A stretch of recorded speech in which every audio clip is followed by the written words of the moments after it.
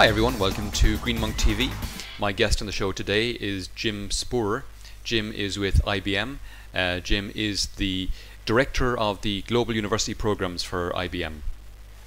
We have Jim on the show because I came across the IBM Smarter Planet University Jam, which was run over the last few weeks or months, I'm not sure which. Jim will tell us more about it. I decided to invite him on the show to talk a little more about it. So, Jim, can you tell us first of all what was the Smarter Planet University Jam and what was the thinking that led to it? Sure. Thank you very much for the opportunity. So IBM has a Smarter Planet initiative where we're really asking this question: can we build a smarter planet? Can we build a planet that uses IT to improve transportation, healthcare, water management, energy, green, putting more sensors in the world, interconnecting systems, optimizing systems, but also making them more resilient and on a sustainable improvement trajectory.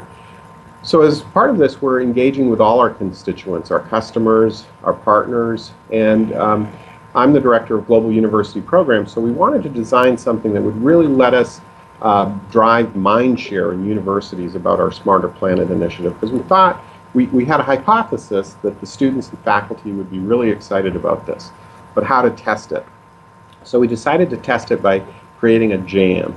You can think of a jam as crowdsourcing, where we're going to have hundreds and hundreds of people, thousands of people online at the same time talking about Smarter Planet.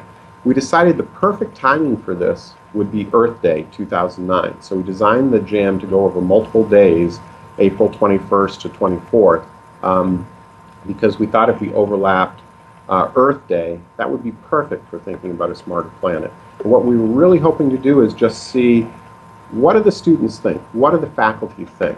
And the major outcome we wanted to identify was collect a set of ideas, see if they're enthusiastic first of all, identify maybe a few faculty who are really enthusiastic about it, identify a dozen or so students who are really enthusiastic about it, so we could have some follow-on focused interactions with those key faculty and students.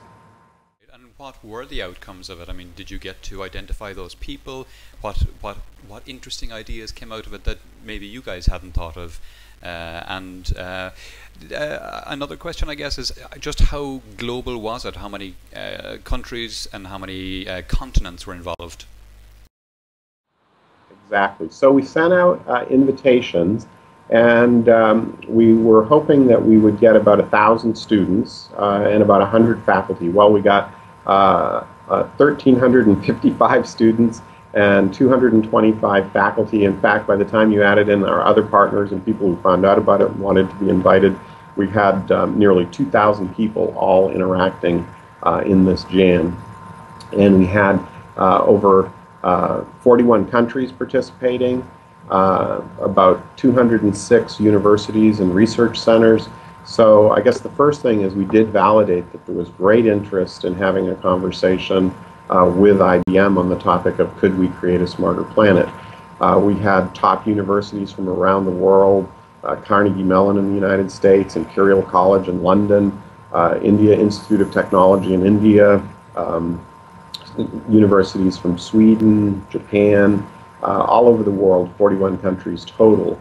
And we engaged IBM experts talking to the faculty and the students on how do we create smarter cities, how do we create a smarter electric grid, water management, smarter healthcare, and we got back just an enormous number of creative ideas. We found out that, for example, over 90% of the students that on the jam were thinking they wanted to get more involved in their university on green projects. So they were very excited that IBM had created this jam platform that allowed them to interact with other students, faculty, and IBMers all around the world on this topic. So it was very successful. We did identify 2 faculty, and we gave them faculty awards, one in Turkey, one here in Berkeley, who I was just visiting with yesterday, who made some exceptional contributions.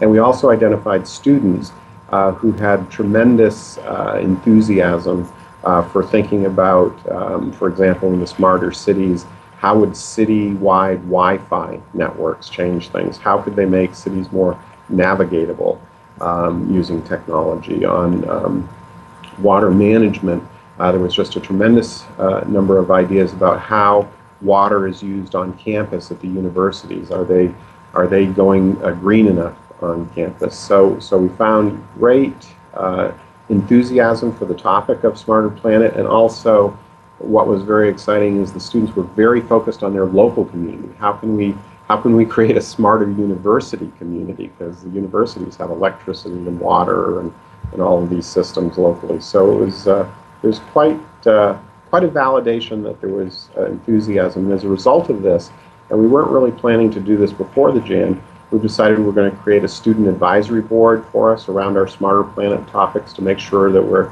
understanding how students want to think about this. We're setting up a Facebook mentoring group so IBMers and students can stay in contact. So a lot of interesting things came out of this, and probably the biggest thing is we learned a lot of lessons about how we might want to do this in years to come. So this might become an annual, if the Student Advisory Board agrees that we should do this, this may be something we do with students around the world for years to come. Interesting, and I noticed in the release there was mention of an augmented reality suggestion that came out of the university in Ankara, I believe it was. Can you talk a little bit about that? Because I just happen to have an interest in augmented reality. So do I, actually.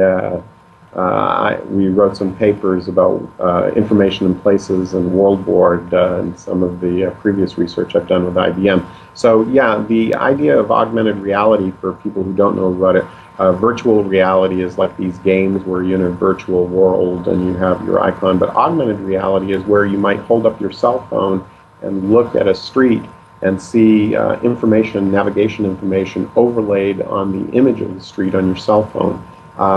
IBM has created systems where you could point your cell phone at signs in a foreign language, and the augmented reality system would translate so you could actually read in your native language what these signs said in a foreign language. So augmented reality is really overlaying information on the world to make information more visible. And the students, of course, are very excited, had many creative ideas about how augmented reality could improve life in city, both for visitors who are coming to the city and need the additional information, but also for people who live in the city and just need to have additional information as they go about their day-to-day lives. Cool. And you did mention that this will hopefully be happening in coming years, depending on student faculties. What else is happening going forward? I mean, you have all this information now. What do you hope to do with it?